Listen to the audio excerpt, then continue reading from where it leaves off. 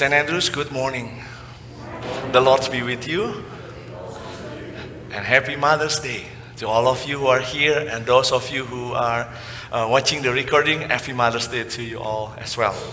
Friends, couple of announcements from Margaret.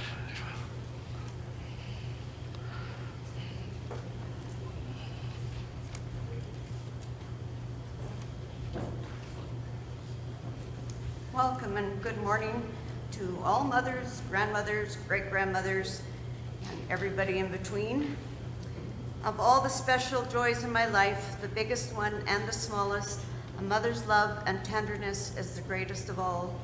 God bless you all today and throughout the year. Worship services will continue to be showing on Shaw Spotlight Channel 9 or Channel 105 on Blue Curve. They will be broadcast Sundays at 11 a.m. and 6 p.m. These same services are the ones now available on St. Andrews' Facebook page with a link to YouTube. Search for St. Andrews Lethbridge. Presbyterian Daily Devotions can be found on the www.presbyterian.ca. The prayer wall, please continue to keep Barbara Lansick in your prayers. On May 24th is our next turn at the soup kitchen, and we still require 5 assistants in the morning from 9 to 1 and 5 more from 11:45 to 1. Would you please let Terry know if you can help? Sorry? Target Hunger is a major fundraiser for the Lethbridge Food Banks. With this year will be June 10th, and you can sign up for a route starting May the 1st. For more information, please check the Target Hunger website or contact Terry. It's also in the bulletin, the information. Our spring fundraiser this year will be held on Sunday, June the 3rd. And for more information, please contact Ann Sabo. The information again is also in the bulletin. And there will be a golfing date called Best Ball on Saturday, June the 10th, the Raymond Golf Course. The hospitality team is taking care of this, and it's $30 a person with a cart, or 24 without a cart. And you can see Deb or Kim for more information on that, or you can talk to Doug Craig as well. More information again in the bulletin. There's also information on the daily happenings in the church in the bulletin.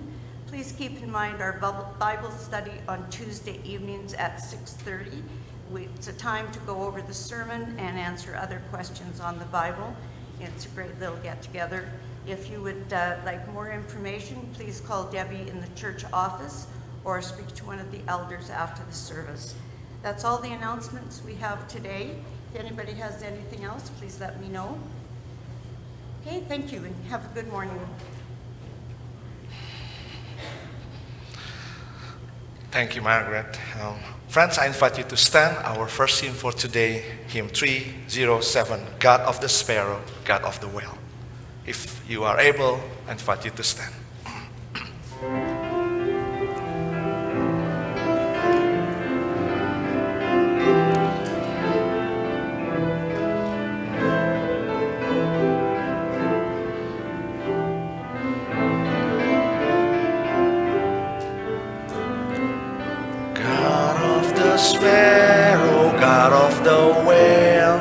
God of the swirling stars, how does the creature say, oh?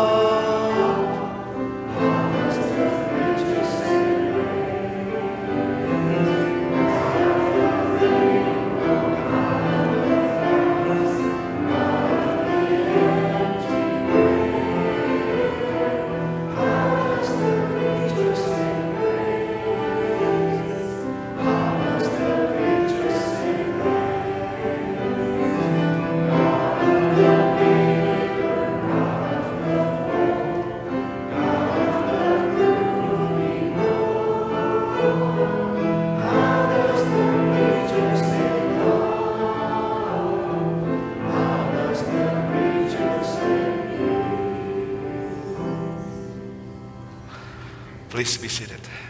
Come and join me for the call to worship. Let us see you today, O God. Let us hear you this day, O God. Let us sense your presence, O God.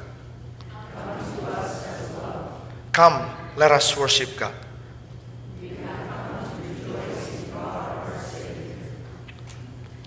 Let us pray. God of life, we praise you this day for the gift of your creation.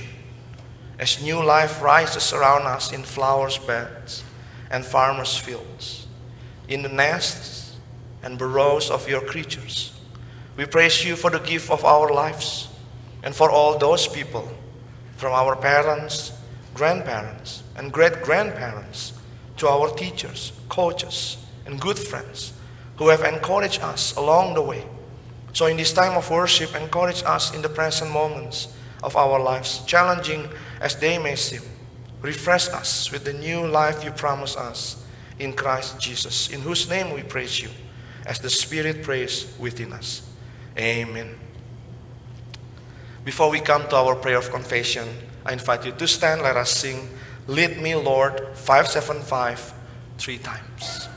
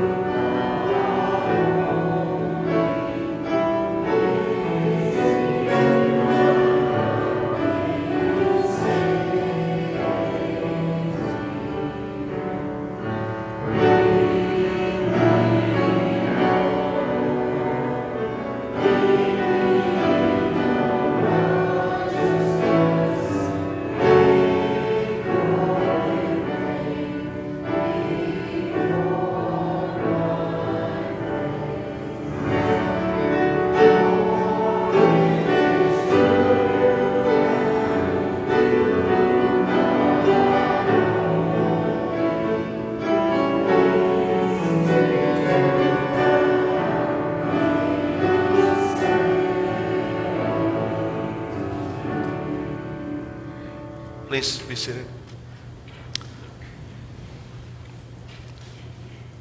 Join me for the prayer of confession. God of love, we are grateful for the love you bless us with in our homes and families. Yet, you know, family life is not always easy. Our love for each another gets strained some days. Forgive us if we have taken our family for granted. Give us grace to repair relationships where strain is showing. Amen.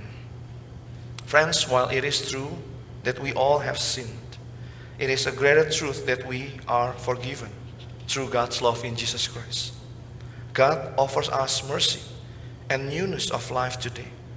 So be at peace with God, with yourself, and with one another. If you are comfortable, let us extend the peace of Christ to one another. May the peace of Christ be with you all.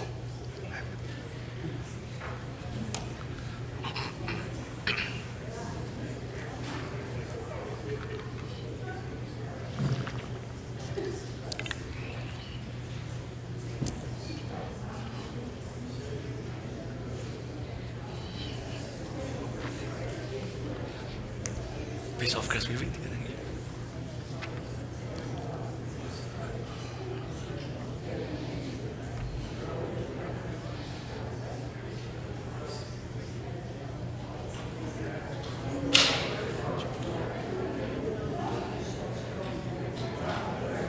Peace of Christ be with you.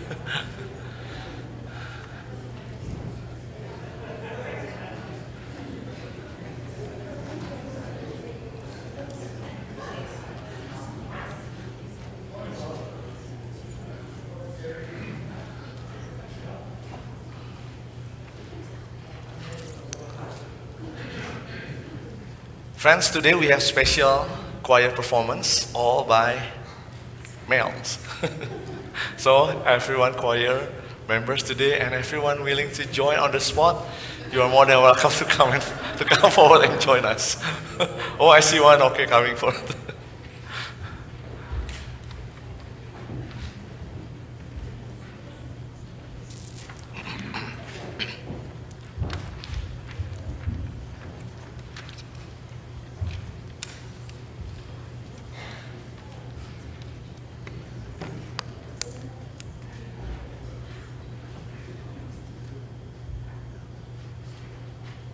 Happy Mother's Day, everyone.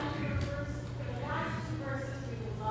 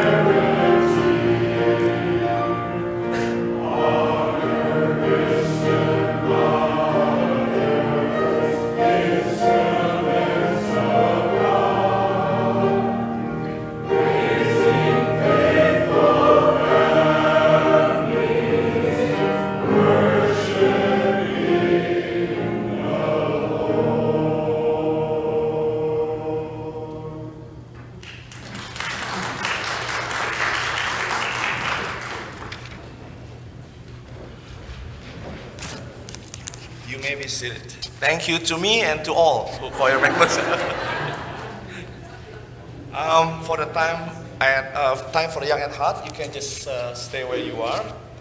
I have a story that I want to share with you. I believe you have heard about this story somewhere, circulated in the social media during Mother's Day. There you go. So it's a story about the mother who makes the genius, Thomas Alva Edison. So one day, the young Thomas Edison came home and handed a paper to his mother from school. And then he told to his mother this, "My teacher gave this a paper to me and told me to give it only to you." He couldn't read letters at that time. So his mother's eyes were tearful as she read the letters out loud to her son. And then she said this to a little Thomas, "Your son is a genius. This school is too small for him and doesn't have good teachers for training him. So please teach him yourself." Edison's mother decided to educate her at home, abandoning the school that Edison had attended for only 3 months. She prepared an excellent homeschooling routine for her son, and Edison left his school behind without a second thought. And then years later, Edison's mother died, and then he was renowned as one of the greatest inventors of the century. And one day he was going through his old family things. Suddenly he noticed a folded paper in the corner of a drawer, and he took it and opened it up. On the paper was written, that's the letter from the school. "Your son is adult. We will not allow him to attend our institution any longer." Thomas Edison cried for hours. And then he wrote in his diary, "Thomas Alva Edison was an adult child that by a hero mother became the genius of the century." At the very end of his life, Thomas Alva Edison famously quoted this, "My mother was the making of me. She was so true and so sure of me, and I felt I had someone to live for, someone I must not disappoint." Friends, that's the power of a mother that makes a genius. Let's close with the Lord's Prayer together.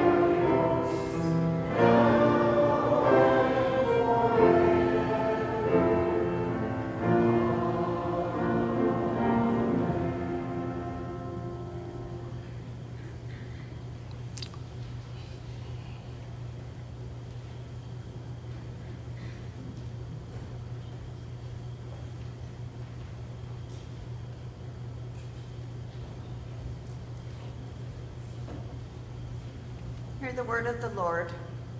The scripture reading this morning is from 1 Kings 3, verses 16 to 28, found on your Pew Bible in page 306. Solomon's wisdom in judgment. Later, 2 women who were prostitutes came to the king and stood before him. One woman said, "Please, my lord, this woman and I live in the same house, and I gave birth while she was in the house. Then on the third day after I gave birth, the woman also gave birth. We were together, and there was no one else with us in the house. Only the two of us were in the house. Then this woman's son died in the night because she lay on him. She got up in the middle of the night and took my son from beside me while your servant slept.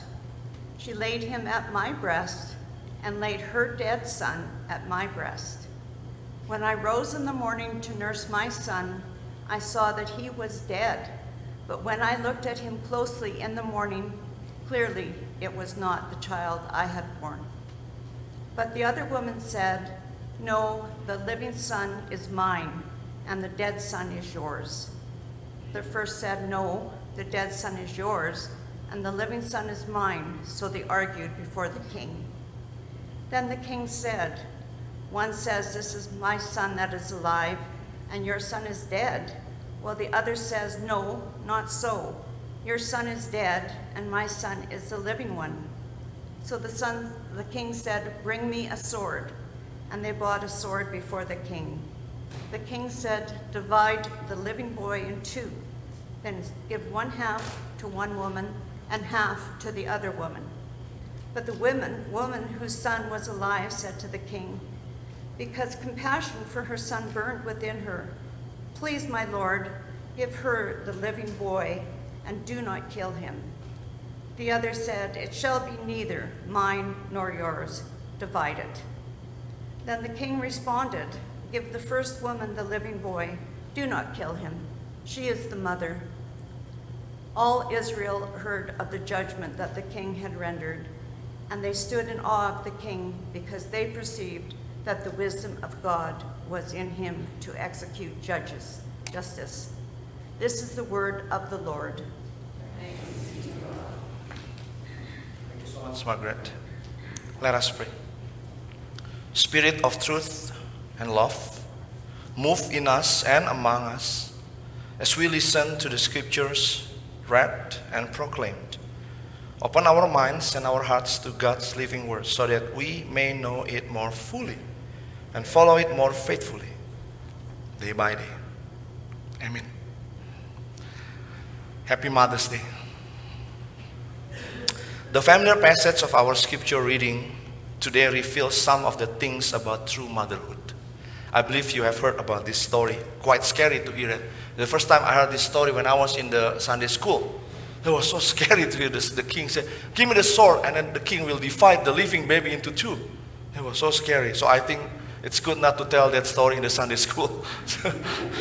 It's stick in my mind, like so scary to me. And then the teacher bring the fake sword, like whoo. I was like, whoo. Well, this passage about two mothers marks the first recorded occasion of King Solomon's renowned wisdom. Today's message is not really about Solomon's wisdom, so we just set aside Solomon for a while. And we will come back to him when we return to Ecclesiastes series. So this story is one of the best known in the whole Bible. Having been promised wisdom, Solomon now had opportunity to use that wisdom. The situation was that two mothers came to Solomon to settle a very serious dispute. Something very bad had happened, and these mothers came to the highest court ever in the land at that time. They stood before the king. They are commoners. Now they stood before the king as the only one who knew what really happened. They had been alone, and no one else was able to confirm each of testimony of these mothers as the normal legal process required. At that time, the king represented the highest court of appeal in the nation. It's almost like the Supreme Court for us today.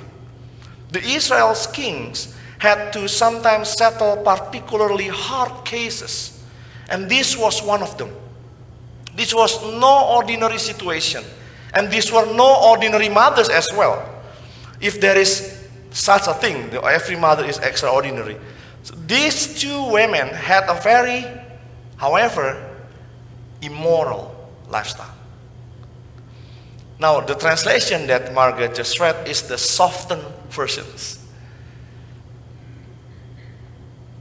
1 Kings chapter 3:16 says, 2 prostitutes came to the king and stood before him. Again, not only these two were commoners, but these two were immoral, have immoral lifestyles. There were many questions that we could ask about these women, these 2 prostitutes. What was their past? How did they get to this place in their lives? Was it out of desperation? Where were the fathers of these children? But in the end, the only information we have is that this one. There were 2 prostitutes. And second, these 2 are mothers. That's all. I don't know the background. I tried to dig deeper into the commentary. No one can really able to tell us the background. So these mothers had made these bad decisions in their life in the past. And maybe we all can relate to that too. Maybe we have made bad decisions in our life as well. Both women in this story had made really bad decisions, but one of them kept making mistakes. And one of them continues to make one bad decision after another. So this bad mother had carelessly, perhaps, suffocated her child in the middle of the night. Now I cannot imagine how she felt, to realize that you have killed your own son in the morning when you woke up. So I cannot really imagine that. When faced with situations like that, we can make more bad decisions in order to respond to that awful death of our own child. So she made the situation worse by swapping her deceased child for the one who was alive, while the other mother slept. I was thinking, why did she do that?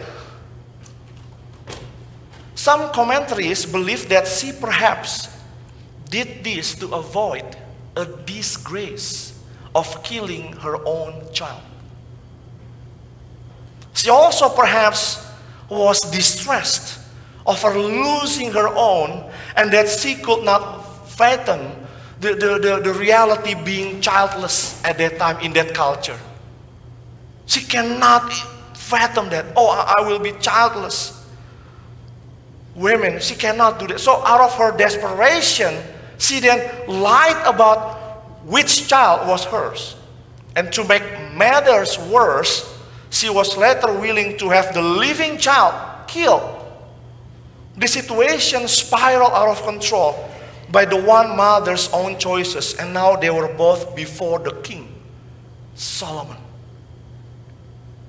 Now both mothers in the story claimed the living child as their own. Without other witnesses or evidence, they have no DNA at that time, Solomon had to use his godly wisdom to solve the case. But for now, Solomon relied on his discernment. So he decided to produce his own evidence by trying the case based on the woman's maternal, motherly instincts. This is very interesting. Solomon, calling for a sword, he ordered the child to be cut into 2, with each woman getting an equal share. What kind of king ordering to do this? Sounds barbaric for sure. But at that time, in the ancient times, it was a common practice in the ancient legal tradition to divide property evenly between 2 parties if the judge could not determine who owned the disputed property or land. And we should not think that Solomon considered seriously the child as a property, or that he was being serious about killing the child. No, this is just the way Solomon exercised the wisdom from God. Solomon was exercising his godly wisdom, in fact. He wanted to expose the true mother's compassion by ordering scary order to kill the child. Now, the real mother, who had already cared enough for her child to plead for her case before the king, showed her motherly compassion for her son. She begged Solomon to give the baby to the other woman in order to spare the child's life. In the startling contrast, the careless, dishonest, and the evil mother, woman, was willing to have the child killed. Now her cruelty was exposed at that time, just as the true mother's kindness was revealed before the king. So therefore Solomon was able to judge rightly and to give back the true mother her child. Now friends, this passage reveals more than just Solomon's wisdom. This passage also reveals few things that I found interesting about motherhood. First, this passage show us that first thing about motherhood, a mother always knows her children. I imagine if a woman carries a baby for 9 months and then goes through hours and days of labor, she's going to know her baby he just know it. I remember when my son was still a baby, and then we were at the church, and then there are many other babies, and then we just sit a little distance from the nursery rooms, and then Ben was crying. Every other baby also crying, but then Sally can recognize that's Ben's cry. With my 5 years, it's all the same. The baby's crying are the same. But no, Sally said, no, that's Ben crying. I will take a look. So interesting, because maybe she has this 9 months experience with Ben. I don't have it. So I don't really recognize all babies cry the same. But not for mother's ears. So the mother knows her children. In fact, I hear there's a special bond between a mother and her children. It is a bond that continues even if the child is separated shortly after birth. I have even heard of mothers knowing their children before they are even born. The true mother in this passage knew her child, and she was not fooled by the deception of the babies being swept. Look at the following verses, 1 Kings 3:20-21. And she arose at midnight and took my son beside me while your servant slept. She was so humble. Before the king, she addressed herself, your servant. When your servant slept, and laid him at her breast, and laid her dead son at my breast. When I arose in the morning to nurse my child, behold, he was dead. I can almost imagine he was crying. But look at what I bold over there. When I look at him closely in the morning, behold the king. He was not the child that I had born. I knew my child. This is not my baby. When I look at him closely, you cannot fool real mother. When I look at him closely, wait, this is not my baby. Now I cannot imagine the initial reaction of the true mother that she had when she found that the dead child lying next to her. Imagine you woke up in the morning and next to you was a dead baby. It was probably the worst feeling she ever had. It was probably similar to the other mother's reaction when she found the child dead. However, true mother was not fooled easily. She looked at the child closely and knew this was not her child. Maybe the children were easily recognizable, especially with a close look. I think, however, this reveals something about mothers. I think this also confirms that a mother really knows her children. A mother who has carried her child for 9 months and has anticipated finally meeting her child and welcoming him or her into this life. Surely mothers know her child. This mother was not fool, and she knew her son, and she wanted him back, no matter what. Now, in the same way, your mom and my mom knows you. If she has given you birth and raised you and been there through your whole life, your mother knows you so well. And that's a good thing about a mother. It's good for someone to know us well. So seeing the dead child was not hers, and noticing that the other mother had her child, the true mother, on the second point that I want to share, true mother will fight for her child. Maybe she had compassion for the other mother. Maybe she felt sorrow for her loss. What person would not feel compassion for the loss of a child? This was a terrible situation. However, this true mom of the living child was not about to abandon her own son. She was not about to give up her son without a fight. And you know, most animals have the same basic motherly instinct to fight for their offspring. And mothers are the fiercest fighters in the world when defending their children. When I was small, I was drowning in the swimming pool.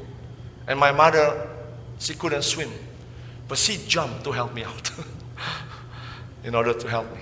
I remember that moment. Mothers are the fiercest fighters. She becomes so strong and superwoman suddenly when defending the child. Her child had been stolen, imagine that. And she fought to get him back. So this mother eventually took her case all the way to the highest court in the land. She took her dispute to the king. How many mothers will go all the way to the Supreme Court in today's context if they had to protect their children? We need advocates just like that. We need people who will defend us and fight for us, particularly when we cannot fight for ourselves. And for sure, this child, this baby, cannot defend him or herself. Therefore, this child needs an advocate, and this is a mother's job.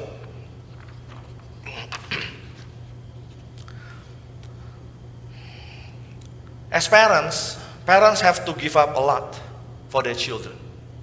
Parents sometimes have to often sacrifice their dreams and desires to do what is best for their family.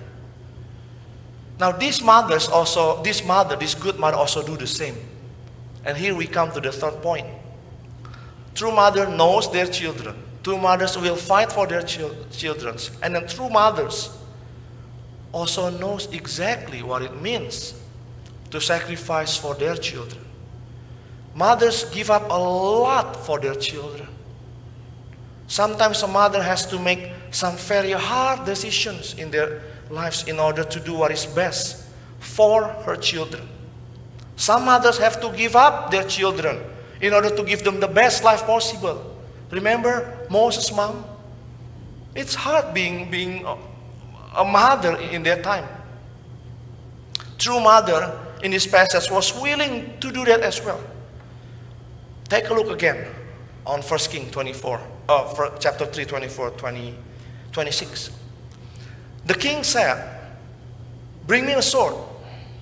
So a sword was brought before the king. And the king said, "Divide the living child in two and give half to the one and half to the other." Then the woman whose son was alive said to the king, because her heart yearned for her son, "Oh my Lord, give her the living child, and by no means put him to death." But the other, the evil one, said, "He shall be neither mine nor yours. Divide him." So facing a horrible situation, the real mother stood up and then sacrificed her desire to have her child back in order to save him. She was willing to give him up in order to give him life. There's a true mother. Let me say it again. She was willing to give him up so that she can give him life. This passage says her heart yearned for her son. Now I found a very interesting translation. New International Version and King James Version says this: the woman whose son was alive was deeply moved out of love. Another translation. And then King James says this: then spoke the woman whose living child was unto the king. Her bowels yearned upon her son. And she said, O my Lord, give her the living child, and in no wisely slay it. I love King James Version. Her bowels yearned. Her bowels yearned for her son, or her bowels were hot for her child. The bowels, the ancient people believe, were thought to be the most ancient people to be the place for our affection. Her bowels yearned. This was probably because of the sensations which strong emotions excite there. When we get strong feelings about something, about someone, it affects our inner being. Our bowels yearn. When we are physically affected by our emotions. So this true mother's love and compassion for her son overwhelmed her so much. Her bowels yearned. Her love for her son overflowed in such a way to where she could not help but act in a way that would save her son. She was willing to give up her claim to have her son, if it meant to spare his life. Friends, this is a mark of a true motherhood, sacrificing to save her children. And I believe this mother who has been willing to die for her son, if she had to do so, this will be a great message about the sanctity of human life. Giving up a child is a wonderful option if it means giving life to the child. So many women are willing to kill their children, like the false mothers were here. The real mother, though, wanted to give her son life. Real mother will go to great lengths to ensure her children are well. This passage reminds me of some of the characteristics of true mothers. Mothers knows us. They fight for us. They love us and will sacrifice for us. I trust that most of us have mothers like that. However, maybe you have not known that kind of motherly care in your life. Not all people have the experience of good and caring and sacrificing mothers. The good news is that you still can. These qualities are the same characteristics of God. Knows you, will fight for you, and will sacrifice for you. This is the same character of God. So this passage about the compassionate mother reveals the care also of our Heavenly Father that the Father has for His children. In fact, the prophet Isaiah made a comparison in the following passage. Very interesting. But Zion said, the Lord has forsaken me. The Lord has forgotten me. Can a mother forget the baby at her breast and have no compassion on the child she has born? Though she may forget, I will not forget you, says the Lord. Friend, God does not forget His children. And He cannot. He is like the true mother in this story who knew her child, who would not forsake him and had compassion for him. Now, imagine this, how I was contemplating on this story, and imagine this comparison from lesser to greater. Remember that approach, how to understand? Bible sometimes use the lesser situation or figures in order to express how much more God can do. Now imagine if an immoral woman, prostitute, could be merciful to the son that she gave birth to and could not forget her little child, and how much more will God offer the best, very best to care for and to save His children. If an immoral prostitute loves her child this much, how much more does a holy God love His own children? God knows us, no matter what you have done. God knows you, and yet He still wants you. Don't you forget that. He is there to welcome you to Him, like the father waiting for the prodigal son to come back. You are never alone, for God has promised to never leave you nor forsake you. You have an advocate who is always fighting for you. God also knows sacrifice. He has sacrificed so much for us.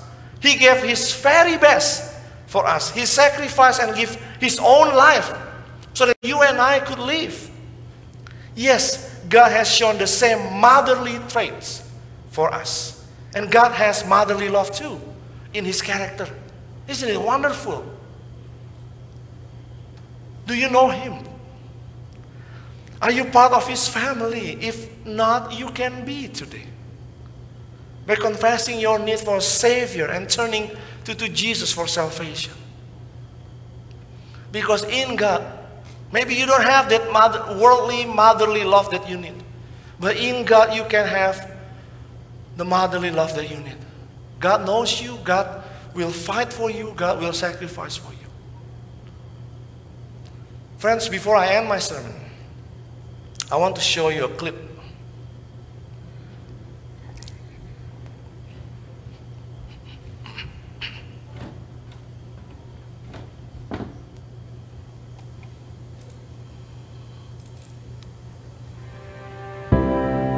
When I move out one day, my mom will be very sad. I feel my mom's love in my heart, like it's right here. I'm feeling it right now. Sometimes I love her, sometimes I don't. But when I'm angry, I don't. My mom is everything to me. She just is this ray of energy and sunlight and positivity. The thing that I wish I could have done more of is thanking her. Didn't matter what shape I was in, I could always come home to Mom. My mom was basically the glue that held me together. When I left the Philippines, I knew that my son will be in good hands because I know my mom will take care of him. My mom is kind of smart, you know? Dad's smart. If I would say like 1 to 10, it would be a 5. Maybe my poor dad got the raw end of the deal, but I do remember my mother saying to him when there was an argument about something I'd done, she says, "You don't want to hurt her spirit." I remember that. My mom was diagnosed with a really rare disease about 12 hours before she died. So we didn't get a lot of time to talk or to say goodbye, but she did get to say that she loved me, which were her last words. And I cherish that because I've been able to hang on to it. I'm probably gonna say to my mom, "You're a wonderful person. And you're my mentor." I tie an invisible string to my heart, and she ties the same one to her heart, and it's always attached together. My mother, she struggled a lot with addiction. Sorry, I'm getting upset. Yeah, it was hard. You know, you have partners, you have friends, you have kids, but there is nobody else who will ever care about you as much. My son now always tells me, "I love you, Mama." But for 48 years, I realized I didn't say I love you to my mom. I can think of 3 words. I forgive you. You were a good mom. You did really good. Thank you.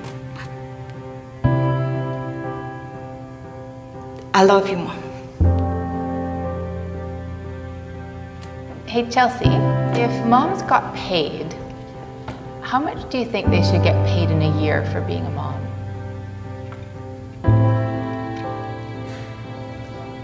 Maybe $100.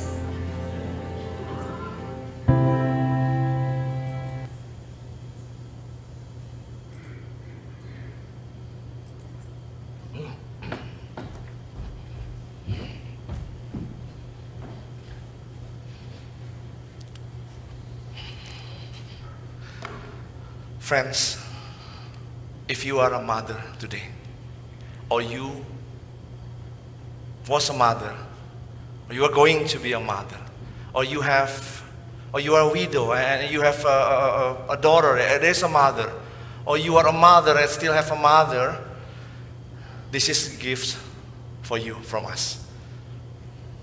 Go ahead.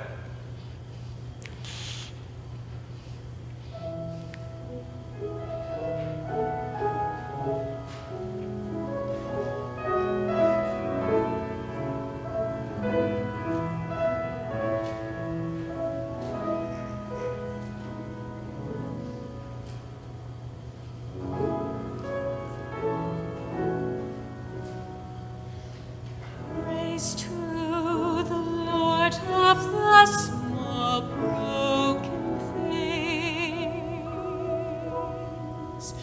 who sees the poor sparrow that cannot take wing, who loves the lame child and the wretch on the street, who comforts their sorrows and washes their feet.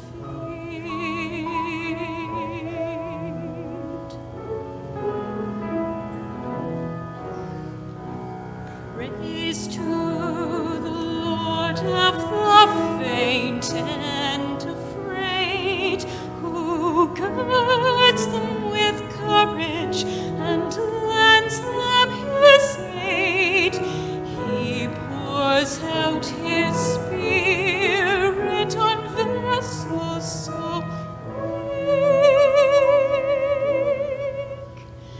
that the timid can serve and the silent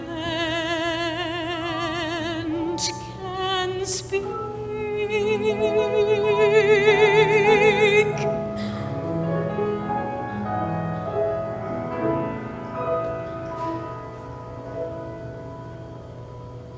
Praise to the Lord of the frail and the ill, who heals their afflictions, or carries them till they leave this tired frame and to paradise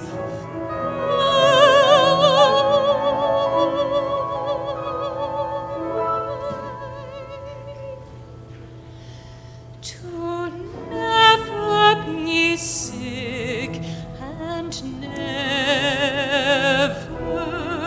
to die, never to die.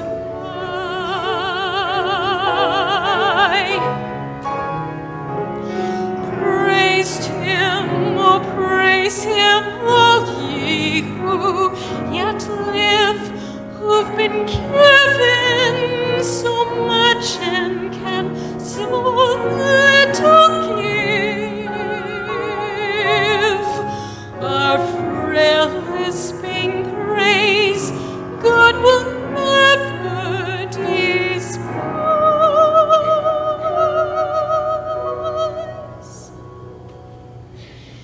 He sees his dear children through mercy-filled eyes.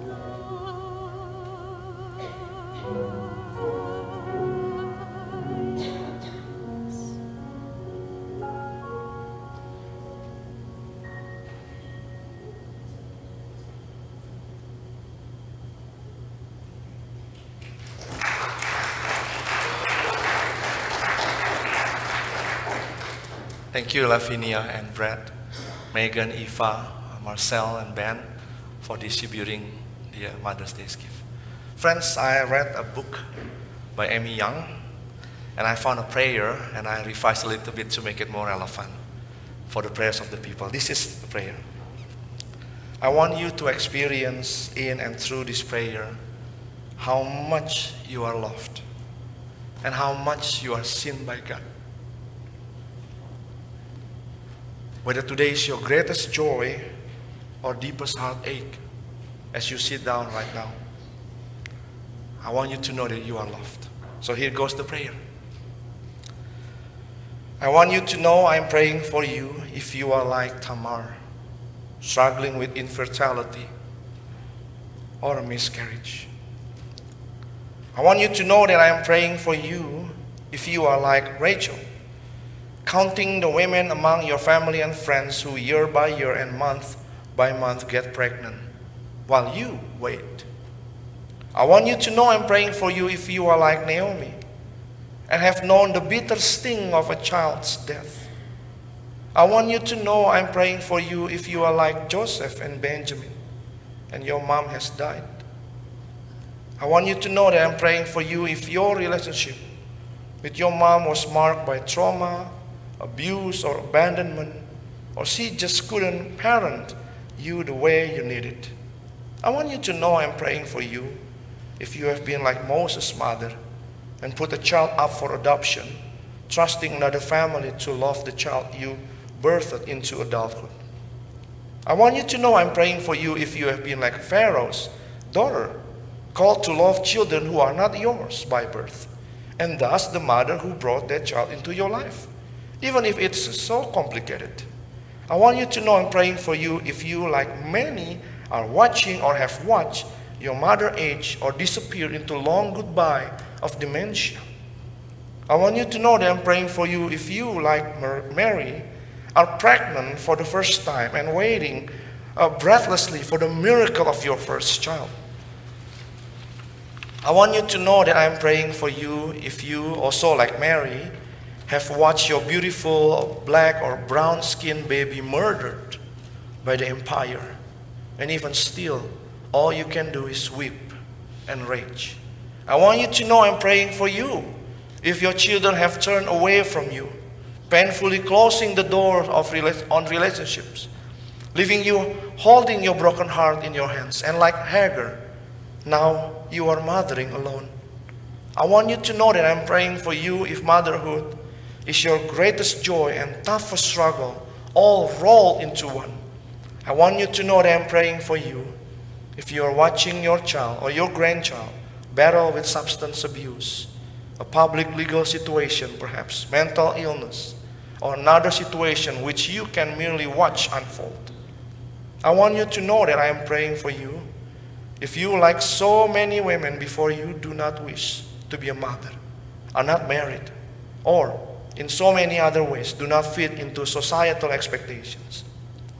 I want you to know that I am praying for you if you carry the beautiful, exhausting, maddening, heartbreaking, wonderful labor of mothering, even though you do not have children of your own.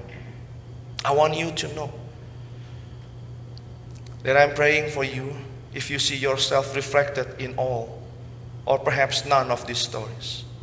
On this Mother's Day, wherever and whoever you are, God walks with you. You are loved. You are seen. You are worthy. And may you know the deep love without end of our big, wild, beautiful God, who is the very best example of a parent that we know and need to know. In Jesus' precious name we pray. Amen. God reached out into the world in Christ Jesus, calling us to share God's transforming love. We offer our gifts soon as a sign of our readiness to follow Him, praying they will become tangible tokens of that transforming love to others.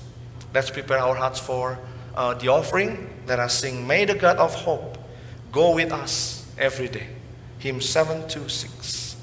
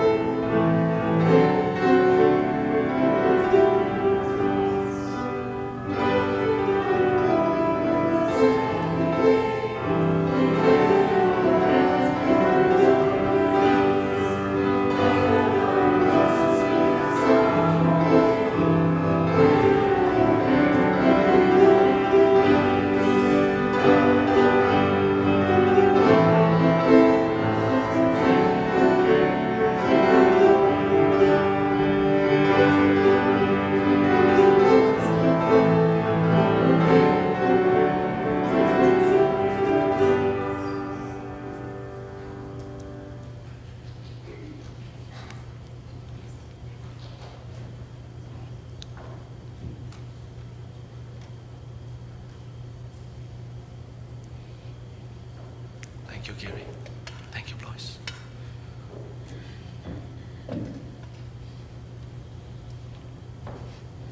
Let us pray.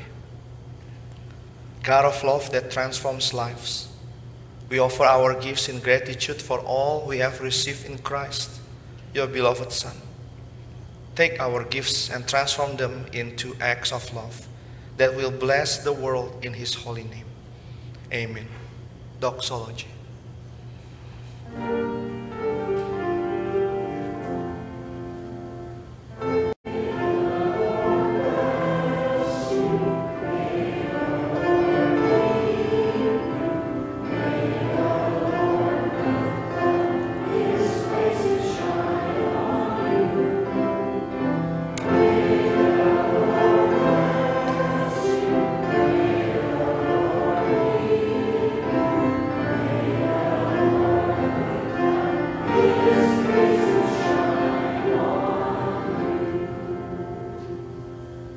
Walk in the love of the Lord as Jesus taught us, showing that love to all whom you meet.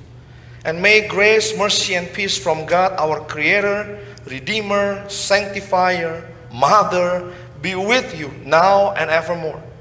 Amen.